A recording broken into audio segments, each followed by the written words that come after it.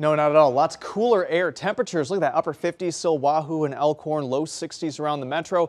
Now with the cooler and more comfortable air, one consequence of that, some scattered dense fog, mainly north and west of Omaha proper, but Bennington, Blair, Valley, Fremont, Wahoo all could be dealing with some locally dense fog early on today. Same toward the Norfolk area with quarter-mile visibility in that city. Otherwise, a few high thin clouds. High pressure is going to keep us very quiet over the next couple of days. It's going to keep us on the cooler side of August weather as well. Becoming mostly sunny at noon, temperatures in the low to mid 70s.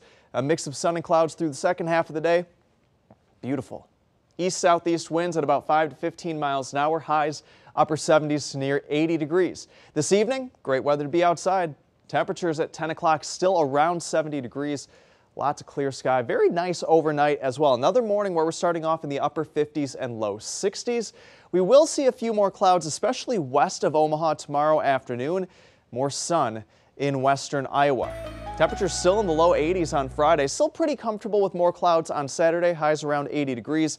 On Sunday, though, get a little more humidity in here. A few isolated thunder showers could impact being outside. A better chance, I think, for impacts outside on Monday as we see a few more scattered thunder showers. And temperatures stay near or below average throughout all of the 7-day forecast and even get a little bit cooler through the middle of next week.